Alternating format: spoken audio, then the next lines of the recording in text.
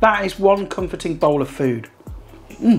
If you've never tried or heard of Panackelty, then you are in for a treat. And if you don't know what Panackelty is, well, basically it's like a stew, casserole, a sort of bake thing. It's layers of potato, carrot, onion, bacon, corned beef, bit of seasoning, topped up with stock. It's delicious. And a key thing as well, it's cheap. Very few ingredients, comes together nice and quickly, and it's perfect for like another flipping horrible, dreary, wet day. The rain doesn't stop here.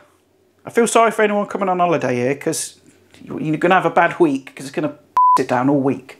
And Panackelty is popular in the northeast of England, particularly around Sunderland and like County Durham. But of course, as always, before we dive into it, like, share, subscribe, and obviously share this to people that are struggling. It's a nice, cheap, easy recipe, this. So it's really going to help people that are on a tight budget, which, let's face it, we all bloody are at the minute. So come on, let's go make some Panackelty. As you can see, look, there's nothing to this. There's not very many ingredients. Bit of bacon. I've got mine from my butcher's. You can just like get any old cheap bacon you want. Couple of carrots, some spuds, couple of little tins of corned beef, onion, beef dripping, like kitchen gold this stuff is absolutely amazing. If you can't get beef dripping, like lard will do, or just like veg oil, something like that. Got a bit of beef stock, salt and pepper. Did I say an onion? Well, yeah, onion, one large one, or like two smallish, two medium sized. And that's it. That's really it. We do need to do a bit of prep. With the potatoes and carrots, I'm not gonna bother to peel those, but I will give them a quick wash just to get any mud and crap off them. And the carrots, I'm just gonna slice into little rounds, but keep them fairly thin so they cook all the way through in the oven. Potatoes, I'll slice up. I'd say to about the thickness of a pound coin. Usual drill, I'll peel the onion and I'm gonna slice it fairly thin. I don't want big chunks in there. The corned beef, I'll take it out of its stupid tin. I don't know why companies hold on to this stupid flipping key system on corned beef. Like, surely there's a better option. And if you lose the key, you're bloody stuffed, aren't you? And once you've been fighting and got the corned beef out of the tin, just slice it up into, well, slices. The bacon I'll take out of the packet and I'll slice it up into like little lardons. And then just make up your stock. I've got about, what's there, about 800 ml there. So there is everything prepped, ready to go. The potatoes I've just put into a bowl of cold water. That just like sort of prevents them from going brown whilst you're prepping everything else. So we're now ready to make the Panackelty. What do I need? Big pan, that's what I need.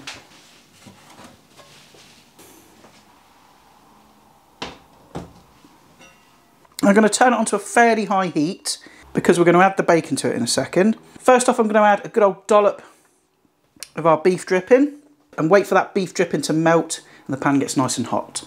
Then you go straight in with the bacon. Can you smoked or unsmoked? I don't think it really matters. And just for a couple of minutes, get that bacon nice and crispy.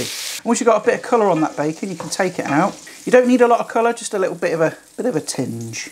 And you can turn the hob off as well. You don't need the hob anymore. And all that crustiness, the bacon fat, the beef dripping, don't flipping wash your pan. That is kitchen gold. That is going to make your Panackelty taste delicious. And to assemble the Panackelty, it's just basically a game of layers. So I'm going to go down with a layer of potatoes first. You can be all fancy with it if you want, or just chuck it in. It doesn't really matter. Then a smattering of onions, a little bit of bacon, some carrots, a little pinch of salt, but be very careful.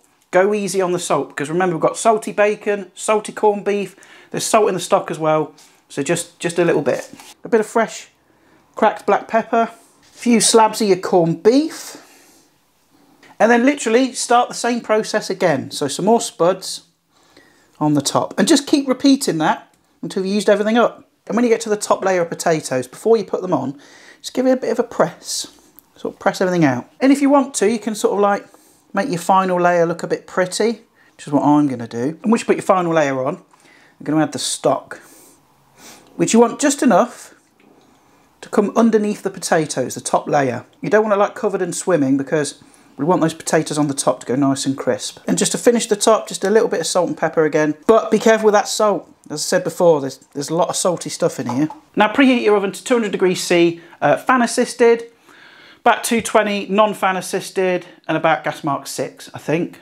Again, I'll put it up on the screen because I always bloody well forget, don't I? And this little beauty is now ready for the oven. So put it into the middle of the oven, and that's going to take around 40 to 50 minutes to cook. And this is optional. For the last 10 minutes, you can crank up the oven to like 230, 240, add a couple of knobs of butter on top, whack it back in, give it 10-15 minutes or so until that top is nice and crispy and golden brown. Mox is supervising. You're starting to look old now, aren't you, mate? Bless you. Still my favourite boy though, aren't you? Yes. Look at how bloody glorious that looks. But I haven't said this for a while. That is going to be hotter than Satan's bum crack. That is a bubbling pot of volcano juice in there. So just leave it alone for like 5 minutes or so, just to cool down a little bit. Then you can dish that up into a nice deep bowl and just stuff it in your face.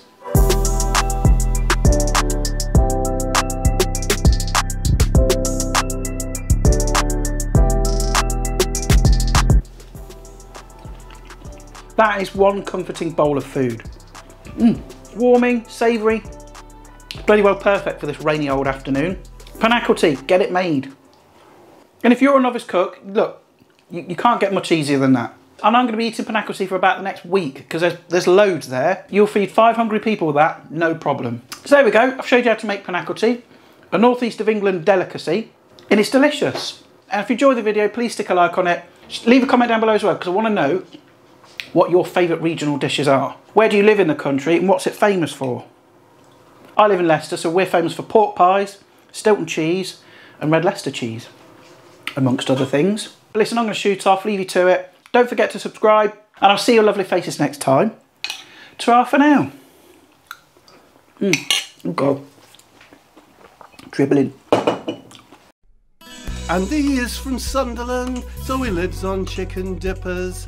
He feeds them to his Alsatian, and he feeds them to his nippers. He lives in a rented bungalow with fridges on the lawn. He steals next door's electric and downloads farmers' porn. Sunderland is a fucking nightmare. The streets are heaped high with Johnnies and dog dirt. Sunderland is a significant shithole. There's dogs in prams and urine in the food malls. And he goes out dogging with his Dolmio in a flask. He never gets any takers in his Lee Catamole mask. When Andy is up the Asda, he watches like a hawk, waiting for the staff to put reductions on the pork.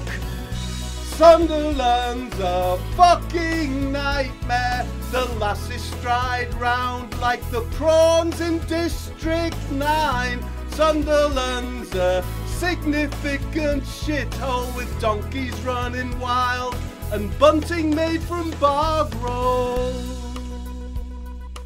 Bunting made from bog roll.